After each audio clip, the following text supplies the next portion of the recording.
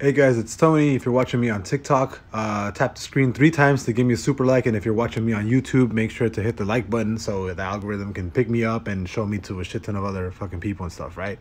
I just wanted to make a really quick DogeCoin analysis here for you guys. I am going to keep holding. I know a lot of people are like, yo, Tony, why haven't you sold? You're up like 20K. You're up like 20K. Come on, at least take something off the top.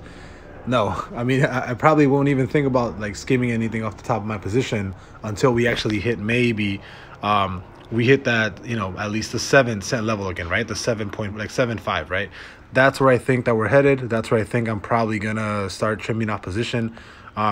We actually did retest off this price range that I have here, off the 4.8 cent level. I do think we're headed back up to back up in that direction for the bullish side. It does look like we are getting ready to cross over on the MACD on the bullish side, right? What does it show up? Here you go. So it does look like we're getting ready to cross over on the bullish side on the MACD down here, as you guys can see, this little section right here.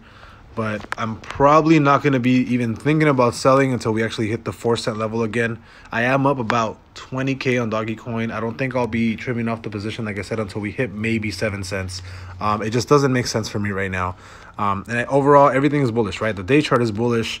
The week chart is still pretty bullish. Yeah, it's still, we're actually just about to hit, we're actually just about to cross over again on the stochastic towards the bullish side. So even trimming off some part on the 7 cent level would be a little too much, right? I think it would be too early.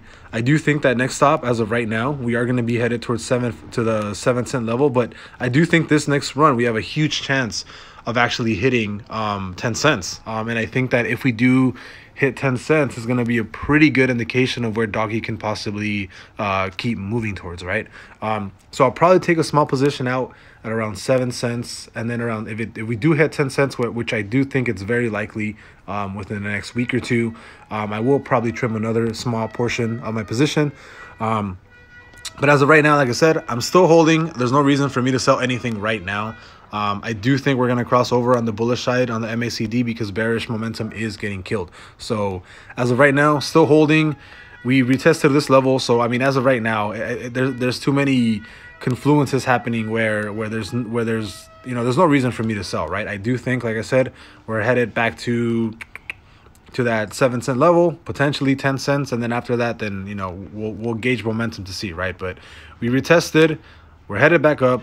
And I think that's what we're going to do in the next couple of days. I do think this weekend, by this weekend, we'll probably hit 7 cents again.